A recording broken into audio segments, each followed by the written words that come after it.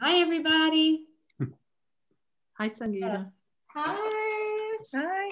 Hey. Oh, it's so nice to see you guys. Oh, it's dark. Oh. It's dark over here. It's dark there in the back. Can you see it now? It's Marianne from Florida with Hi. my friend. Oh, wow. Denise Weiner from Florida. Hi. Hello. Hi, Ernie. Hi, Helen. Hi. So great to see you. It's good to Oh see my gosh, this is so fun. I can see everyone. Hi, Helen. Hi, Ernie. Oh, there's Hi, Jenny. Hi. Hi. Hey, hi. Hi. Dan. Yes, hello. We're up to 32 so far. I mean, we'll give everybody a couple of minutes just to come in. We actually had 70 people that registered for tonight. So that was Really? Oh, that's outstanding. That's huge. Yeah. It's a testament to Sangita's work, right? It's just Yes, it most certainly too is. flawless. Hi, Sangi. Hi. How are you? This Oh my cutie. gosh. Hey, I just want to welcome everybody. My name is Erica Hellstrom, and I'm the acting executive director with the Monmouth Museum. And we really had some fun kind of getting some virtual galleries up and running. And I think we're starting to get the hang of it now. But either way, it's been a lot of fun. We have William Wagner's work in the main virtual gallery, and now Sangita Phadke's work in our virtual Nielsen gallery. And so I'll just hand it right over, Sangita, if you want to get started and kind of tell everybody a little bit about yourself. I think that would be great. Yes, thank you, Erica. I'm so happy and touched to see you guys all here. I see my pastel students. I see some of my art collectors. I see people from my Instagram family, and I see a lot of family and friends. And thank you so much for spending your Saturday evening with me. It means so much to me. And before I begin, I want to thank the Monmouth Museum for inviting me to display my art here.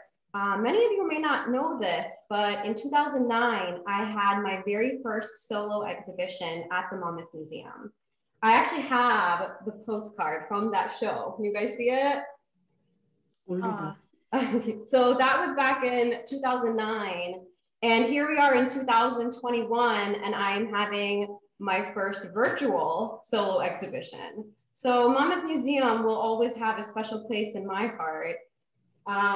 You know, I want to keep this interactive.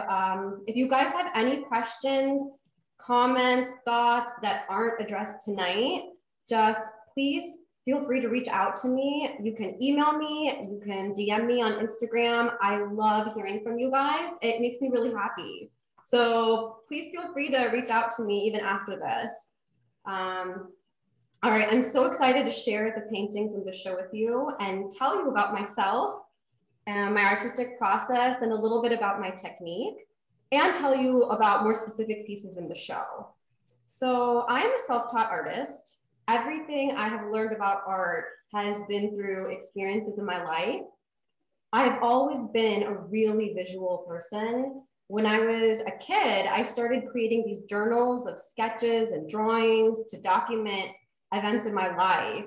And I personally find it easier and more encompassing to use pictures to describe something. And I have this memory that I wanted to share with you guys of something that happened in high school. I was in my English class and we were discussing The Great Gatsby. And my teacher asked us to write about a character in the book and how it related to the idea of the American dream. And so he starts walking around the room and he stops at my desk. And I'm really lucky that he understood me and that I didn't get into any trouble. But he picked up my paper and he said, "Wow, can I pass this around the classroom?" And I had basically sketched a portrait of Daisy Buchanan and written kind of like a few words about her character. And that's just the way I've always taken notes and been able to express myself is through pictures. And I can remember much more with pictures than words. And I think that because I'm such a visual person, it sort of lent itself really well for me to, you know, start creating art and drawing and expressing myself through pictures. And okay, so I'm gonna fill you in on a little habit that I have that I desperately try to control, but it gets away from me a lot. I get really, really excited about you know, details, intricate details and small nuances of people and still life. And when I'm having conversations with people, I often have to control my eyes from wandering because I start to notice sometimes like the way the light is hitting someone's hair or the reflections in someone's eyes and how amazing it would be to capture that and what pastels I would use to create the composition. So if you are having a conversation with me and you notice that I am no longer looking in your eyes, I truly apologize, but also know that something amazing about you has caught my attention in my head, and I just created a work of art about you in my mind. So, you know, I'm working on it, but I can't, it's just the way that I think and the way that I notice the world. So a little bit about how I even started this. When I was 16, I started selling drawings of commissioned portraits. And I continued selling portraits until I graduated. And I immersed myself in art in the best possible way. I was creating art, I was selling art, I was reading about art. So, you know, the most obvious next step for me after graduation was then to attend the University of Illinois, Urbana-Champaign to pursue a degree in finance. And in all honesty, the only reason I chose finance is because I didn't know that you really could pursue a career in art, and I didn't know that was an option, and I really liked math. So that's how I ended up in finance. And the next 4 years in college, the only art I created was pictures I drew while I was note-taking and of course my art journals. And it was rough. It was rough. I feel a certain way when I'm creating art. And I didn't feel like myself. And I knew what it was that was missing. So after graduation, I worked in finance for a very brief time and made the decision to pursue my dream of sharing my art with others. And, you know, I'm really happy that I chose that path versus finance, because I don't think there's any way I would have been able to create anything that I've been creating in the last few years, pursuing that career. And, you know, in 2007, I began this totally crazy and amazing journey. Art has allowed me to travel the country, teaching workshops and classes and meeting people that I would have never been able to meet. I've exhibited my paintings across the world through exhibitions, private collections, and publications. And every time a collector or anyone that has seen my art reaches out to me to let me know how they felt when they saw my painting, I feel so touched and so grateful for that experience. And I really do truly feel blessed that I got to enter, basically it's this zone of conception and imagination and technicality where time doesn't exist. And I can only visit this place when I'm creating art. There is really no other way I can get there. And there's a certain level of energy and concentration that I use when I am painting. And if I cannot dedicate 100% of myself into that energy, I just cannot create. And the reason I'm sharing that and sharing this part of my life with you is because I think it helps explain what happened between 2015 and 2020. So, you know, life has a way of throwing us unexpected twists and turns. And in 2014, my husband and I got our own unexpected twist and turn. We found out that we would be expecting our first child. So in 2015, I welcomed my daughter to the world. And I remember that moment when I got to see her for the first time. And I took one look at her and I felt that energy that I feel when I'm creating my art sort of just jump into this little girl. And I knew that my focus was her. and that I would not be able to enter that zone of creation at the magnitude that I was creating before. And I mean, I can tell you, there is nothing in the world that I know of, at least, that would keep me from painting except her and my son, who was born in 2018. They, you know, they basically gave me a new definition of love that I really didn't know existed. And it really translates into the pieces that I created after their births.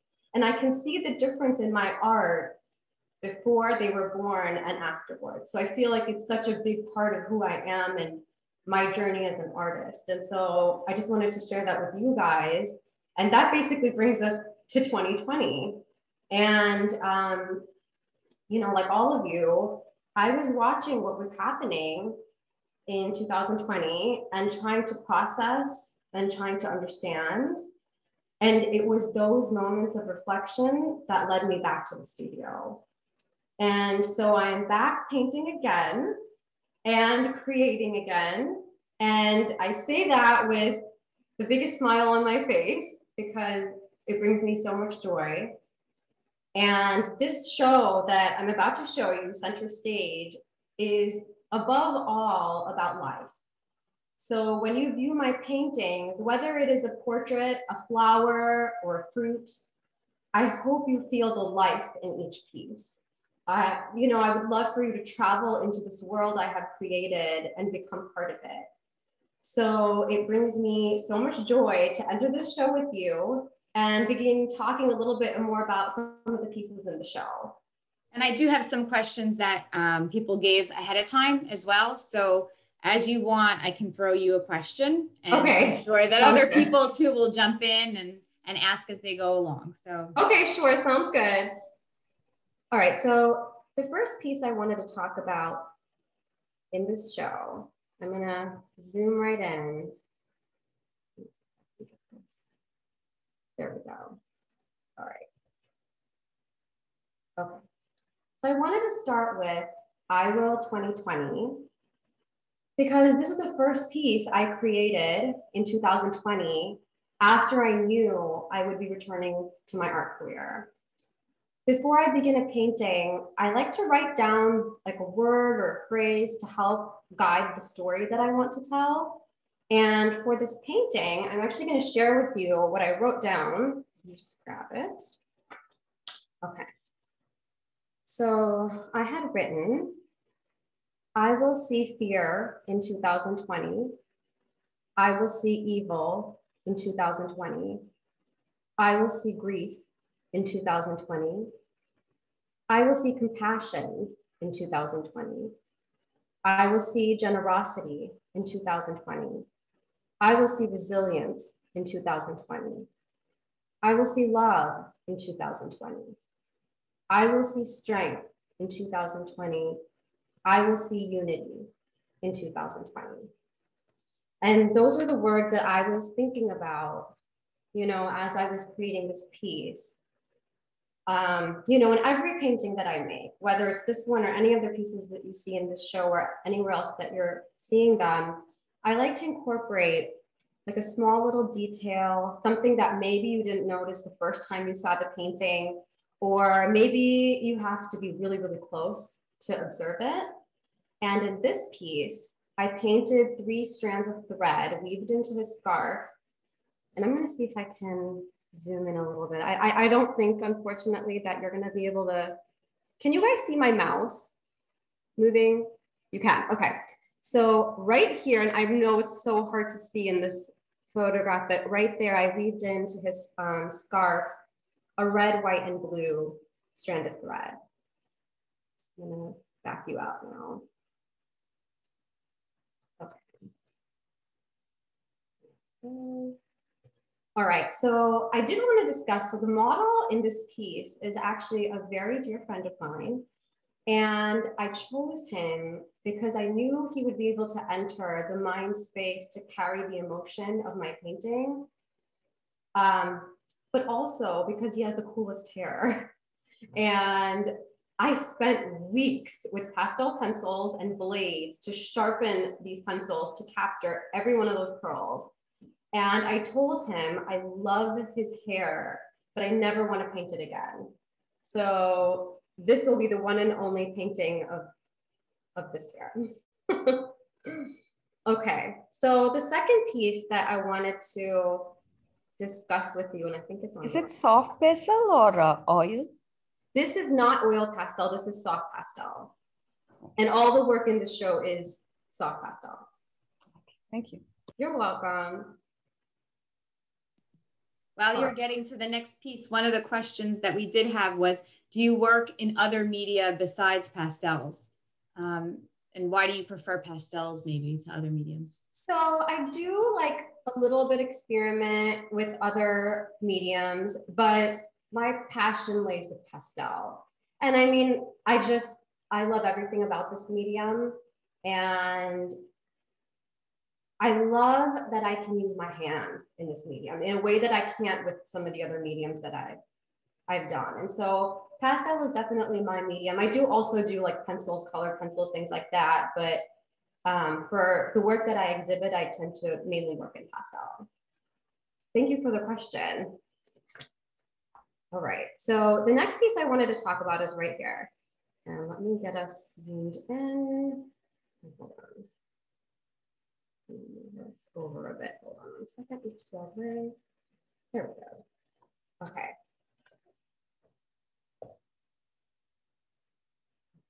So the second painting I wanted to share with you is part 1, The Siege. And I'm just going to explain a little bit about this composition. I had these beautiful red glowed grapes. They were like as round and humongous as you can imagine. And I knew I wanted to paint them. So I was arranging them in this bowl and I felt like I needed a pop of a different color. So I started adding these green grapes on top of the red grapes in this bowl. And a few of them sort of fell out. And I kind of stopped and I saw it. I saw the story and I could see the deception. It was those 4, I'm gonna point to them, it's these, oh, where's my mouse? Here we go. It was these 4 right here, these 4 green grapes that were sitting on the side there. You know, it was almost like the stem coming down looked like a rope or a ladder, and each of these green grapes were waiting their turn to climb up and attack. So I was in like full war mode when I was painting this. I had some pretty crazy music playing in my studio. And after I created this painting, I knew I had to do a part 2. So I'm gonna quickly, before I ask if there's questions, I'm gonna quickly take you guys to part 2, which is on this side. And in retrospect, I definitely would have put them closer together, but that's okay. Hold on, where are we? We need to move. All right, so this was part 2, The Spy. And I'm sure some of you can imagine why I titled it that. But okay, so now in this part of the painting, the green grapes had defeated the red grapes with the help of their informant, who is right here. And I added some, I don't know if you can see this, I added some water drops on him to kind of convey this message of nerves. And I just wanted to mention that, okay, so I finished The Siege on December 11th, well before the events that took place at our Capitol on January 6th. People had asked me that, and this piece is in no way a reflection of what happened. It was completed on December 11th. But I did want to say, if my paintings do have the power to shape the future, then my next painting will be of green grapes, apples, pears, and bananas all dancing together in perfect happiness. So I don't know, we'll see what happens. We'll see what happens. Before I go to the next piece, I'm going to stop one more time to see if anyone has any other questions or anything that they wanted me to discuss in particular. We do have 2 questions that came through on the chat, or at least one that came through on the chat is from Theodora. Do you have your paintings under glass? They don't look like it. Okay, so in this virtual exhibition, no, there's no frame, there's no glass, because it's just the images, you know, virtually. In real life, yes. All of the pastel work is framed under museum glass, and I have a spacer in between the actual glass and the painting. So when it rests there, there's a little bit of a gap so that the actual paper does not hit the glass. And, you know, pastel is an amazing medium. If it is properly framed under glass, it will last, I mean, for a very, very long time without any damage. And if you put the right glass on it with the proper UV coating and everything, you know, you're very safe with this medium. Thank you for the question. Does anyone else have anything else they wanted to add? In your framing, most of your pictures seem to have black background. Do you use a plain black frame with a white mat? So I actually don't mat my work. I just have it framed directly in the frame. And I'm sorry, what was the second part of that question? I was just, you know, your frames, are they basically black frames or? So I usually do like a black frame with like not a bright silver, like a dull silver little edge on it. So that's usually what the frames look like. I'm sorry you can't enjoy them today with the virtual show. I do love the way they look when they're framed. So. Do you ever laminate it? Laminate it, meaning like, I'm thinking like a traditional lamination. Laminator, like, yeah. Is that what you meant? Yes.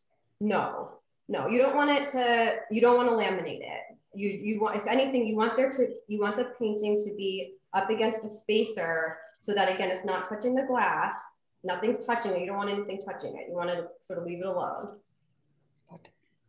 We got a couple of people that have asked through the chat and then also ahead of time about your surface preference or what surface that you use. Oh, yes. Okay, so I'll go ahead and talk about that real quick. So I can't see myself, so you'll just have to let me know. Can you guys see this? Is that the paper? Yeah, okay, I see thumbs up. Thank you. Okay, this is the surface that I work on for 99% of my paintings. It has a lot of tooth to it. Like, okay, ready? I'm gonna scratch it. I hope you can hear this. You hear that? It's a very gritty, like if you've never felt it before, it feels like sandpaper. And since I blend with my hands and almost all of my paintings, I had to start wearing gloves because it will just take out your fingerprints. It is like a rough sandpaper. And so the reason why I use this very toothy pastel paper is because I layer so many layers of pastels. I want to say sometimes up to 10 layers of pastels on the paper, and the tooth of this paper adheres the pastels and really holds onto it so that I can layer. So this one, if anyone is interested, this particular paper is Art Spectrum Color Fix, and it's spelled COLOURFIX. It's Art Spectrum Color Fix paper. I also really, really love UArt pastel paper. And I would really recommend, if you are wanting to try pastels after this, which I really hope you do, you work on one of these more toothy papers, because if you try to do it on a smooth paper, and if you're using really soft pastels, it's going to start getting really messy and you're not going to be able to layer and create any definition of the work. So I would really recommend using any sort of pastel paper that has a little bit of grit or tooth to it. All right, thank you for that question. All right, so I'm going to move on now to, since we're talking about technique, I'll actually move on. I wanted to talk about technique in one of the pieces on this wall. It's called Persimmon Trio. And I think some of you have seen this, as it was used for the ad for the show. All right, so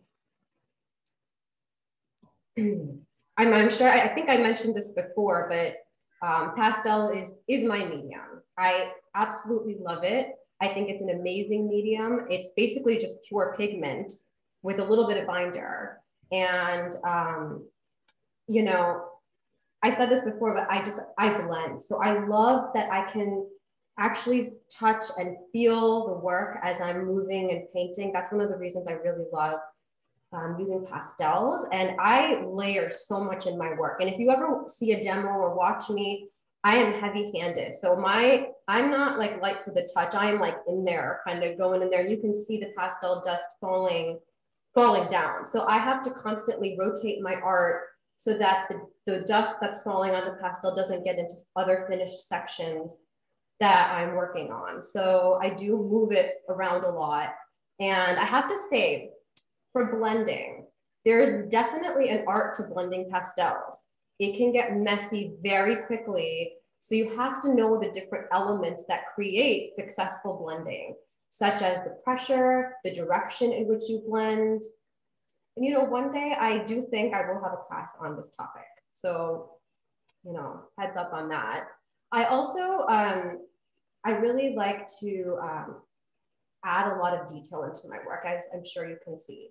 And in the stems of this particular piece and the leaves, I used a little bit of a harder pastel and pastel pencils. And people always ask me, how do I sharpen my pencils? And I do not use a traditional sharpener. I use a blade to like scrape at it. And then I use sandpaper to twist it around and get a nice fine point.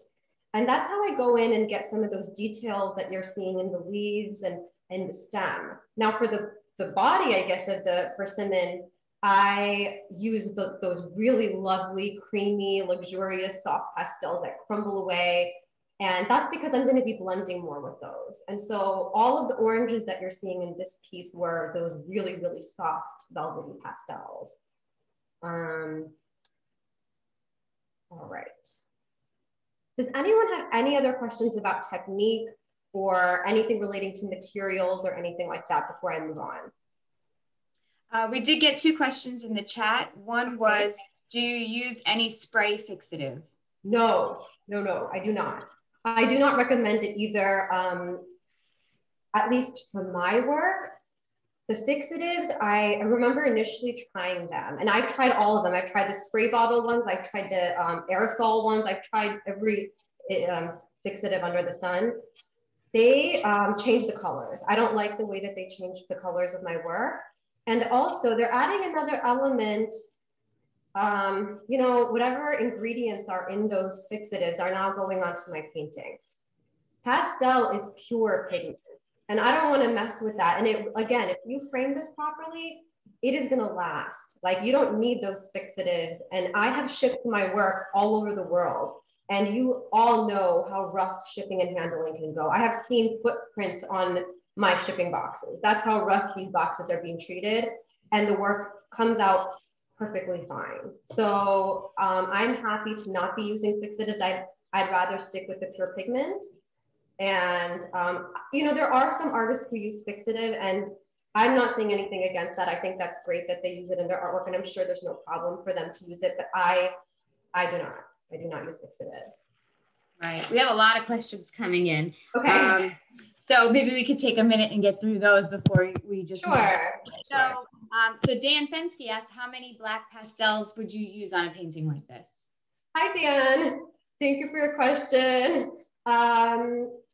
So on a painting like this, I would say 1/4 of a stick of black pastel would be used. Oh, that's all? That's all. Wow. That's all. Wow. I know. So it's not that much. It's not that much. You know, there's a lot of, one stick goes a long way. And like I told you before, I'm heavy-handed too. I don't have a light touch. So they're lasting a long time. Amazing. Thank you. Another one that we have is, do you paint against a photo or against live setup? I do both. So what I do is I have the actual fruit, and for me to figure out the composition, there's a lot that goes on with the lighting. I'm all about the lighting, and I love to create these sort of dramatic contrasts between highlights and shadows. And so I create different compositions and test out the lighting, and then I photograph a whole bunch of them. And right there, I kind of look at the photographs to see which lighting I like the best. And for the composition, like where I actually draw the work, I do work from a photograph, or sometimes from my computer, because you can just upload images right onto your computer. So I'll work right from there. But then when I go back in to get, for example, we're looking at this painting right now, like all of this leaf work that you see here, I did have to go back to the actual fruit and, you know, kind of, you should like really, really close up look at it to kind of capture those details.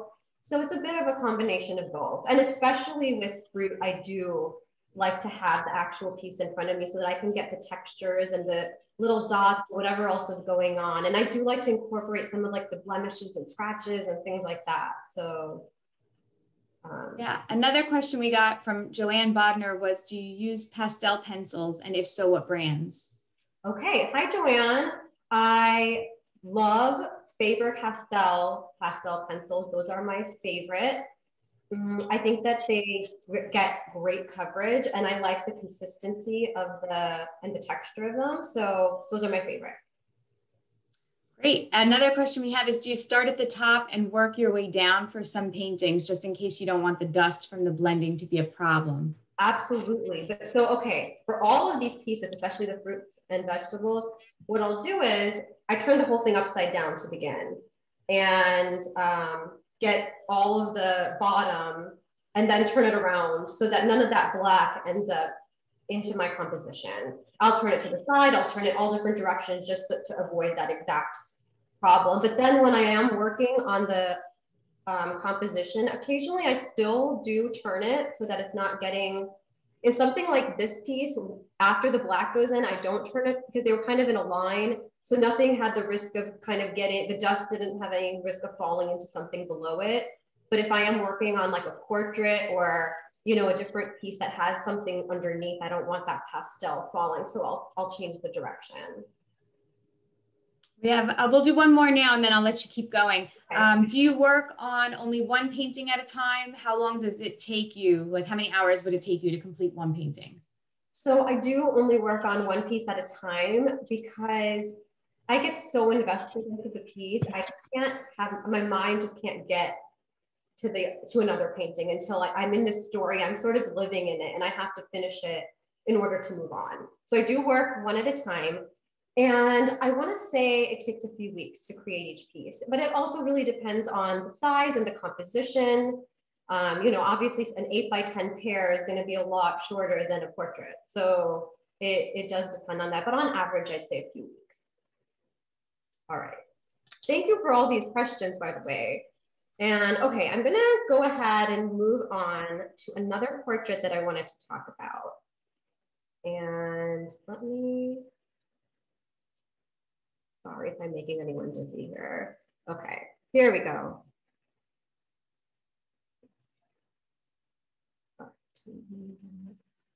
There we go. Okay.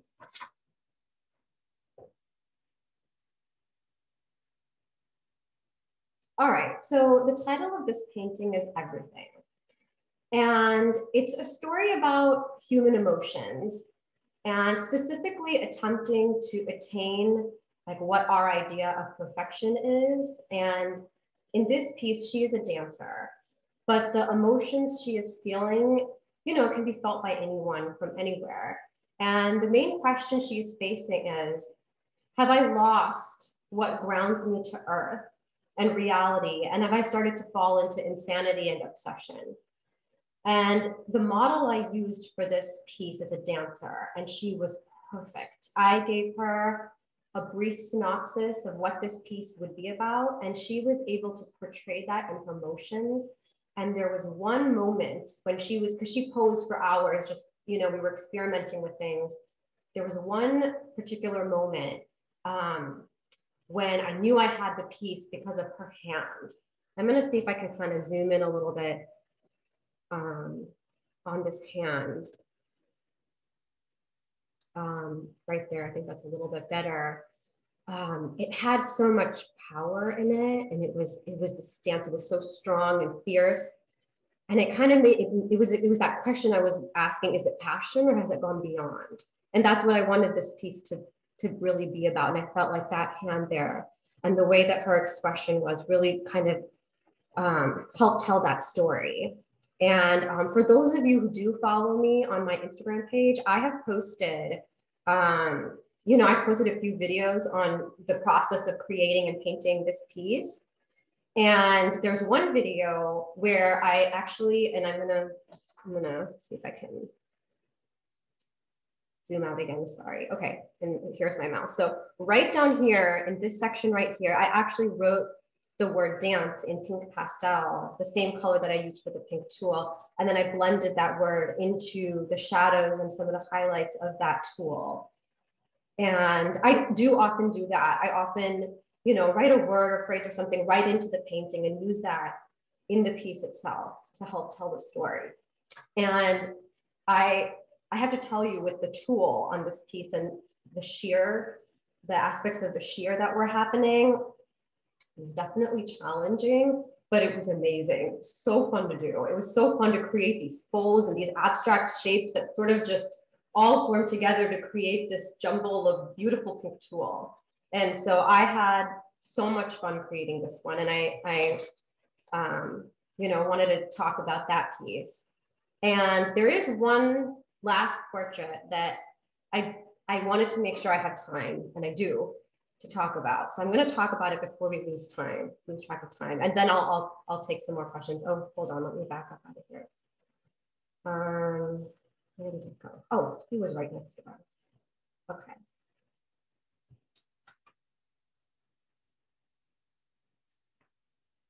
All right. So, all right, this is my dad. And this is definitely the trickiest piece in the show for me to explain. And, I thought about it a lot, and I came to the conclusion that there must not be a word or words to describe how I feel about my dad. And I think that's why I was so compelled to create this painting. I wanted to, pour my feelings about him into this artwork. And all I can say is that my sister and I kind of hit the jackpot when it comes to our parents. And my dad, if you've ever met him, he has this way of making anyone around him feel like they can just let go, and he will just take care of everything with a smile on his face and happiness in his heart. And you can just feel it. It's not, he never does anything out of obligation. It's because he wants to, and you can feel that. You can feel when somebody genuinely wants to do something for you. And I know I'm his daughter and he feels that way about me, but he feels that way about so many other people too. And, I didn't tell him in advance that I would be painting him. I just showed up at his house and I asked him if he had his hat that he always wears in winter and if he would pose for me. And he said, "What? Okay. And so he posed, and I remember my husband saying, "Hey, his collar isn't straight. Don't you want to fix that?" And I said, "No, because that's my dad. He could care less about things like that. Crooked collar and all. This is one of my favorite paintings." And I told my dad, and my mom, that a part of every painting is for them, but this one is for me. This one is for me, and it is hanging in my house. And it makes me so happy to see it. And, I'm really lucky to have the parents that I have. I could probably spend the next 2 hours just telling the stories about them, but I will not. And, this was definitely, I think, the hardest piece for me to talk about in this show without getting emotional. So I'm gonna stop here for just a second and see if there are any other questions that anyone has. Please go ahead and unmute yourself and, go ahead and ask anything that you wanna ask. What brand of pastels do you use? Anyone in particular? Yes, okay. So remember when I was talking about like how some pastels are really creamy and luxurious and velvety? So for those really, really soft pastels, I love to use Terry Ludwig. I love to use Sennelier. And I absolutely love, those are some of my favorites. Rembrandt. I really like Rembrandt. Though it's not as creamy as the Terry Ludwigs and the Senneliers. They're a little bit on the harder side, but they're still very, very good pastels. For the harder pastels, Faber-Castell. I absolutely love them. I love the Faber-Castell. They make like a pastel stick and also pastel pencils. So those are definitely my favorite. Thank you for the question. Any other questions about any of the paintings or the process or anything else? Yeah, how do you make that water droplets? I like that in your fruits. They're on the fruits, right? It's so yes, let's go to one. Let's go to one. Again, sorry for the dizzy turning. Let me see which one has like a nice juicy drop on it. All right, let me see if this one does.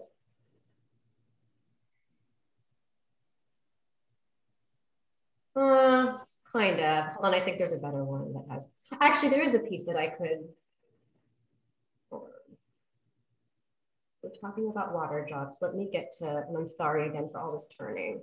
Here it is. There we go. Okay, so this painting is actually called The Brave Plum. And the reason I titled it that, I'm turning this a little bit. The reason I titled it that, I sort of imagined this group of fruit on a stage, and it was time for this one's solo. And it's again with the nerves and feeling a little bit nervous about doing something. And so I put these water drops on it to kind of, you know, convey that message. And the thing about water drops, they go on at the very end, as does all of the detail on my work. So if there's a scratch or little dots of, you know, any details on the fruit, I put that all on at the end. So this plum that you're seeing right now is fully completed. And at the very end, it's a lot of pastel pencil. So I'll take kind of one darker value and one lighter, and I'll go around and get that shadow that you're seeing around the drop. Then I'll use a lighter pastel pencil to get the bottom. If you notice how the bottom has a little bit of light hitting the bottom, and then also that big bright spot that you see when you're seeing it's really just all a matter of reflection and being able to lighten and darken something that's already underneath, because you don't want it to look like a separate entity. You want it to look like it's sitting on the surface of the actual plum. And if you use the wrong colors, it looks like a water drop that's out of place. It doesn't look like it belongs. And so, you know, it's kind of experimenting with the colors and the shadows. Thank you for the question. Thank you. We have another one that was kind of also on just your technique. Do you start with the darkest values, or does it depend? Does it vary depending on the subject that you have? In general, yes. In general, I do work dark to light. Occasionally there's exceptions to that, but the reason why I like to go dark to light is because when you go the other way, you get to, how do I explain this? Let me think. You can see the light underneath, and it doesn't blend nicely at all. I like to build up the colors, and by building up, I go darker to lighter to lighter to lighter, and you sort of feel that depth as you're moving out of it. And so that's why I do like to generally work dark to light. Thank you for the question. Are there any other questions? I have a lot, but I'm going to give everybody a chance. That people that wrote in ahead of time, I have some more questions. Okay, but go ahead. If anybody here wants to go too, just chime in. I don't want to. Oh, we're good. Oh, well, the one in the chat from Barbara Mason is, do you find it more challenging to paint fabric and folds in portrait artwork versus contrast and light in your still life works? So in general, no.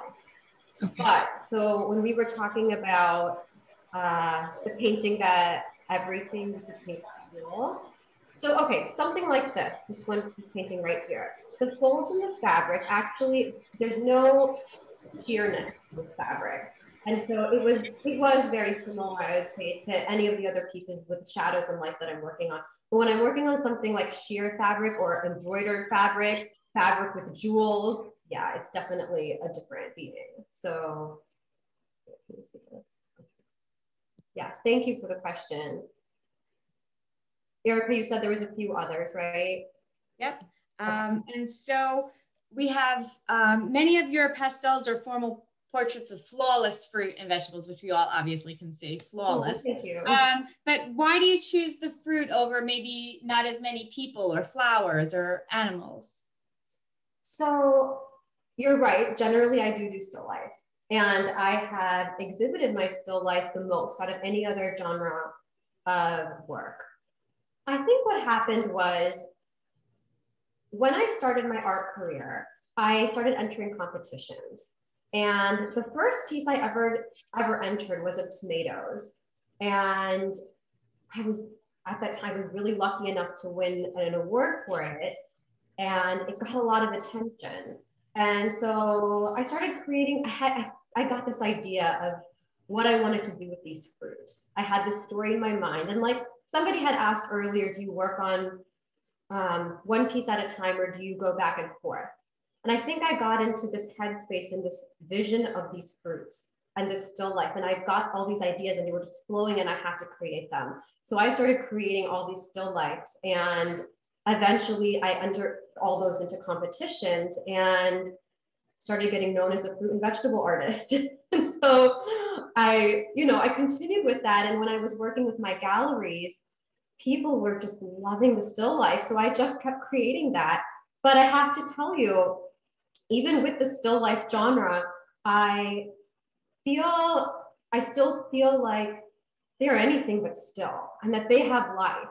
And I have stories and they have personalities and I've done family portraits of fruits and vegetables. And so they still do all have, some energy to them. And I think the reason I created these stories is because I started in portraiture. When I was 16 years old, I was selling portraits and I love portraits. And this year in 2020, I really created more portraits than any other year. So though I do still life a lot and I love it and I will continue to do it, I've definitely started to increase my number of portraits as well. Thank you for the question. It's about 7:20. I have one more question on here, and then that way, if you had anything else you wanted to cover, I just don't want you to get cut off. But we had a question about that some paintings have prices and others don't. So are some for sale, some not, some sold already? Yes, some of them have sold. I tried to mostly put pieces that have not sold in the show, but some of them have sold. So the ones that are available are the ones that you'll see prices on. If there is a piece that, for example, like my dad, I will not sell that piece. So that one has not sold, I guess to me, it's sold to me. But other than that, most of the pieces have sold. And there are a few pieces in the portrait category that I wanted to, they're brand new. And I wanted to exhibit them in other exhibitions before they go out to sale. So for example, this one right here and this one right here are still available, but they are not for sale at the moment. So thank you for the question. All right, so I think I have time to maybe talk about one more painting because I do want to address those questions that Erica has. And again, if you do have anything, any comment or question or anything that we don't get to address tonight, please reach out to me. You can email me or contact me on Instagram. I would love to answer any of the questions that you might have. All right, so I think we're gonna have time for one more piece to talk about, and I've gotta go to my Santa Fe chilies. So let me find them, and of course, I'm turning all around the room, so if it's bothering you, just close your eyes for a minute. Hold on, here we go. And they were probably right behind me. Yeah, it went in a full circle, they were right there, okay. All right, so this is the last piece I'll talk about today, at least. Oops, wrong way. There we go. All right, the title of this painting is Red or Green. And okay, so some of you may have been to Santa Fe. For those of you who have not been to Santa Fe, they are so well known for the beautiful, amazing, delicious New Mexican chilies that they grow there. And I have visited Santa Fe numerous times because one of the first galleries that I joined was a gallery out in Santa Fe on Canyon Road. And they have unfortunately just now closed, but prior to that, I would have exhibitions out there and travel out there for the exhibition so that we could meet the artists and things like that. And oh my gosh, this place is amazing, not only for its nature, but for its food. The food in Santa Fe is something else. And if you go to a restaurant out there and you're getting New Mexican food, you're gonna get asked a question about whether you want the green chili sauce, the red chili sauce, or Christmas, which is both. And so I kind of wanted to create a piece that sort of tied that element of Santa Fe into these chilies and put both into them, the red and the green. And that's what this piece is about. And I hope to be going back there again soon, because it is, for me as an artist, one of the most inspirational places to visit. And that was really the last piece that I wanted to talk about today. If there was a certain piece that I didn't talk about that you did want me to talk about, just let me know. Otherwise, I'll go ahead and answer the rest of the questions. Okay. I think everyone's okay. So Yeah, we had one question that Susu had asked that I don't think I asked before when we started. I got a little bit out of order, but I think we talked about it earlier today. If there was a particular artist that really influenced your work. Did we do that already? think so. I don't think so. I think we talked about that before the Zoom. So okay. So obviously, some of the masters that focused in still life and focused a lot in realism influenced me. I think if I had to choose one that was the one that I felt most connected with and most inspired by and most in awe of, it would definitely be Jacques-Louis David. And I'm sure many of you who have been to France and have seen the coronation of Napoleon know the feeling of standing in front of this enormous painting full of detail and just extraordinary talent. It's pretty much mind-blowing and is definitely one of my favorite artists. Thank you for the question. Erica, were there any others? We have one more question. Can you please tell us about the painting called Balance? Yes. Yes.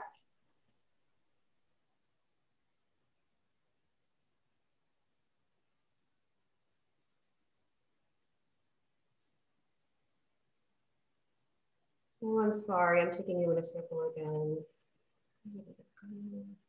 There it is.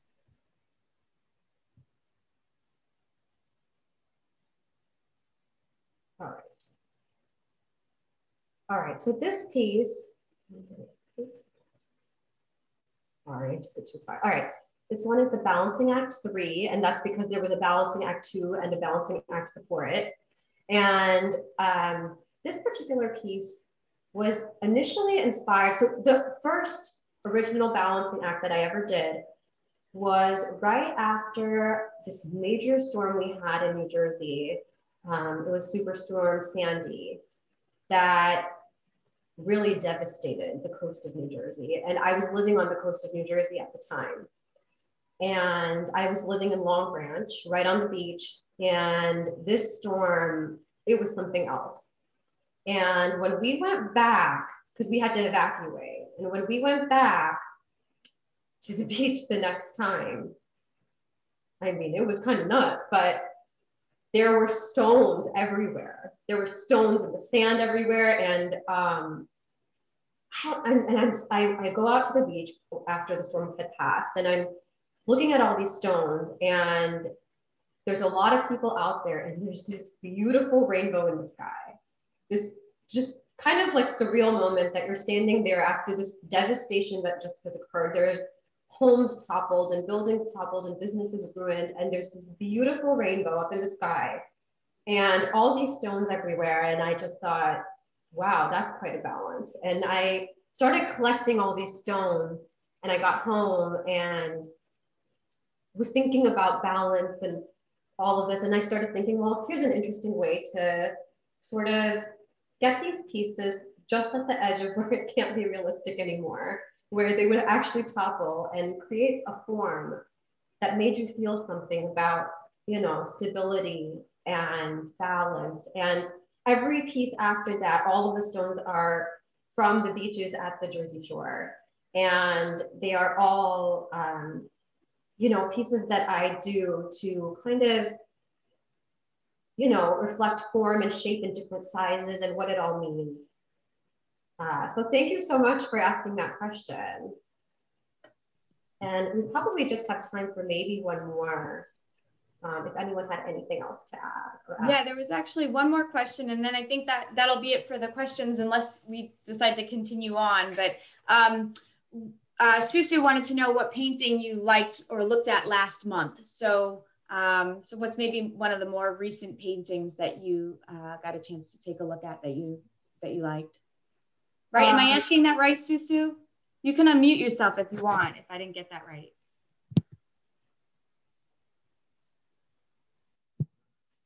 I guess I got it right. If you mean like what other artists inspire me, is that kind of what you were going for? Oh, I can see your mouth moving, but I can't hear what it is. So, okay, I'll kind of answer that how I'm interpreting it. Do you hear me? Oh, yes, I can hear you. Oh, sorry. What I meant is, you know, recently, I just want to know, like, what did you look at? It can be anything, like what kind of painting, or if you didn't look any painting, maybe what music you like recently, like what kind of mood, because it's just you just chill, right? I just curious. Oh, sure. So as far as what type of art that I look at, I don't know. Okay, so probably not too many people know this, but I love to collect old books, and I go to estate sales and try to scope out and search for, you know, old books, and I get really excited about it when I find one. And a few years back, I found at an estate sale a collection of 14 just incredible. I can't really explain to you how incredible these art pieces are. It's a book of all the old masters. And now that we're sort of not spending as much time these days out and about in the world, I actually have time to look through these books and read them and learn about these artists. And it is unbelievable. Some of the works that I've come across, Cezanne and you know, all the old masters. It's been amazing. And as far as music goes, when I'm in my studio, I actually kind of tie the music to the mood of the painting that I'm working on. So for the painting, Everything, with the ballerina, I was listening to a lot of Billie Eilish because it's kind of a more angsty, somber sort of mood. And then for the Spy and the Siege, you can only imagine what I was listening to for those sort of pieces. And you know, I like to do that. It really helps me get in the zone. So I like to pair whatever I'm listening to with whatever I feel the piece is supposed to be about. And okay, I think it's past 7:30, and you guys, I just want to thank you again so much for joining me today and learning more about me as an artist. And I hope that it helped you maybe understand my art a little bit more. And you know, thank you so much again for joining me today. Yeah, I think we're off to such a great start with our virtual artist talks. And thank you to everybody that participated. A very special thanks to Dan Fensky and Marianne Ficara, who lead our exhibition committee. We're trying to get creative in these really challenging times, but keeping the arts community together is really important. So thank you to you guys too. So. All right, thank you everyone.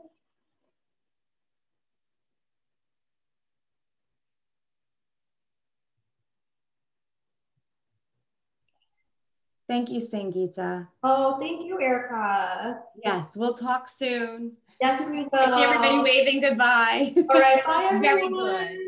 Thank you so much.